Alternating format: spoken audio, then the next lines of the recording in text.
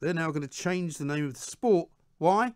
To distance themselves from J.K. Rowling because of her views on, that's right, you guessed it, transgender issues.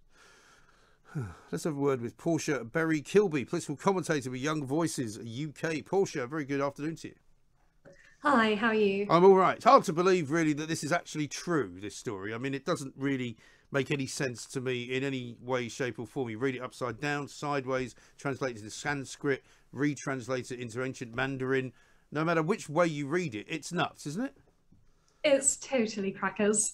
It's the idea that changing a name of Quidditch will in any way distance itself from J.K. Rowling anyway.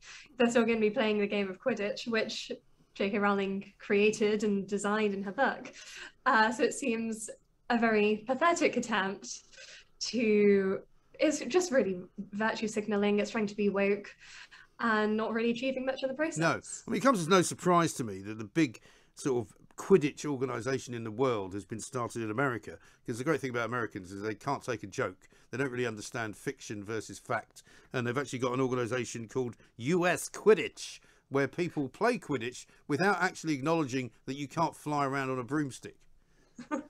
Yeah, I think the game in and of itself to play in real life is a bit ridiculous. You get grown men walking with a broom in between the legs and then trying to get a tennis ball off someone in a yellow shirt. It's Yes. a bit of a pathetic game to play ultimately. It's hardly cricket or rugby, not even football. No.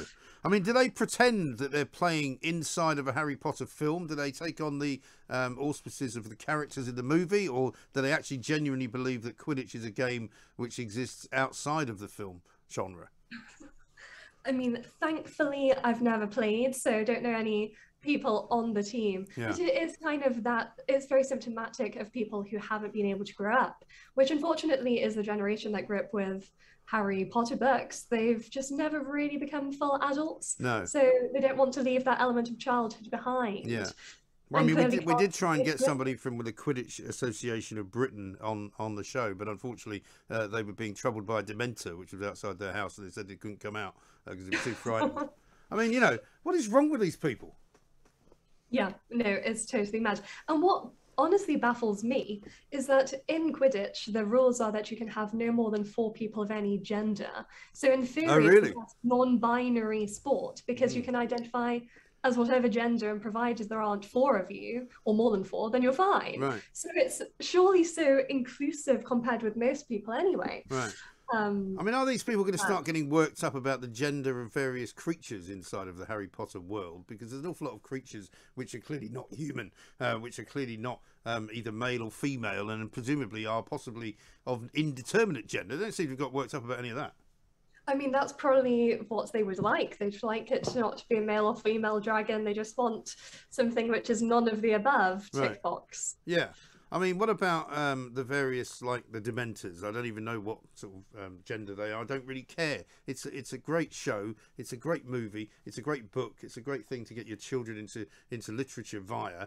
But it's kind of gone off the scale crazy, hasn't it? What's happened to J.K. Rowling, and the idea that she's created this entire world, and the world that she's created is now being administrated by people who are rejecting her as an individual. Oh, totally. I think the backlash J.K. Rowling has faced for saying something very middle of the road sensible. She's not said anything against trans people, and she just wants women to be recognized as women, men to be recognized as men, and trans to be a separate category. Yeah. And not to have any prejudice against them, but simply stating biological sex against all of this backlash. And yeah, just thrown under the bus. And even the whole cast and the reunion of Harry Potter, who's always missing is J.K. Rowling. It seems in great disservice and very intolerant. It really does. I mean, I'd be tempted if I was J.K. Rowling to just shut it all down and say, right, I'll tell you what, all of you people are now no longer allowed to take part in anything to do with Harry Potter. You're no longer allowed to make any money from it. You're no longer allowed to, in fact, benefit in any way whatsoever from my creation. And see how they like that. Yeah, I mean, that would be a start. I think she's just genuinely a very good, decent person. Yeah. And also, it's a story, you know, that has made most of the people who are now moaning the richest beyond their wildest dreams that they could ever have been. You know, nothing could have ever done that for them, and yet they're being incredibly ungrateful, at the very least, and actually incredibly rude at worst. Oh, absolutely. Like, so rude. And also just nonsensical. It's just the fact that someone could have a different opinion from them, they can't even entertain. They cannot fathom. It's as though they are in their own little magical world, and a Dementor can't come in, and J.K. Rowling is the Dementor. Amazing. And I mean, what do you hear in your sort of day-to-day dealings with people? I mean, is this something that a lot of young people care about, or do you think it's just the hijacking of an issue by certain, you know, groups of people who have become obsessed with that one thing only? I think, unfortunately, it is becoming more of an issue for more young people. Go back 10 years ago, the amount of times this was on the radar in schools, few and far between, at least when I was growing up.